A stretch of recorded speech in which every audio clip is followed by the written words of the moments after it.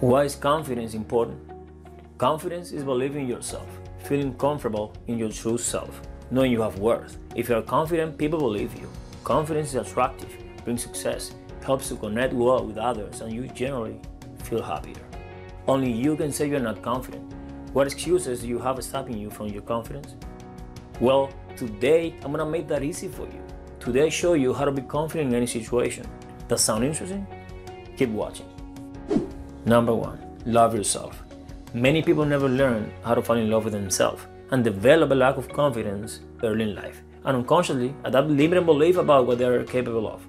This leads to self-sabotage and reinforcement of the belief that they are undeserving of a loving relationship. The first step to fulfilling relationship is discovering how to be more confident in yourself. Think about someone you know whom you consider extremely confident. When you first met them, you probably knew they were confident before they even started speaking. You knew they were self-assured because of the way they carried themselves and moved. They made eye contact, shook your hand firmly, and stood up straight. Is there no one else? Use the 80-20 rule of meeting someone's eye 80% of the time and focus on something else the other 20%, so you don't appear too intense or make the other person uncomfortable. Number 2. Be a risk taker. Do things you've never done before. Take risks, try new things. Don't be afraid to fail. If you're nervous or feeling unsure about an upcoming situation, try picturing a recent accomplishment or an outcome of the situation that excites you.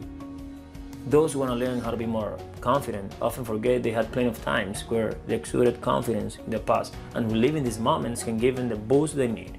Just trying things out, just taking small risks. Internalizes a courageous attitude and a strong feeling of self-esteem. Those who avoid risks never feel a genuine sense of accomplishment and always suffer from low self-esteem.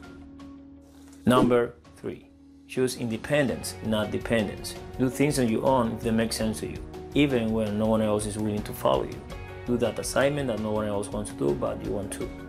Take that trip alone. Go watch a movie all by yourself. Take that job that people warned you about.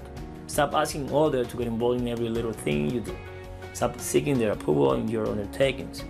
Even being independent in the tiniest of things you never even considered, like making your own food, cleaning your room, washing your clothes, tracking your spending, can provide you with a strong sense of independence.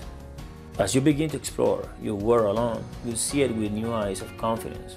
Discovering how to be confident in yourself isn't an overnight process. It takes time. By shifting how you present yourself physically and what you focus on mentally, you can create confidence that will help prepare you towards your goals.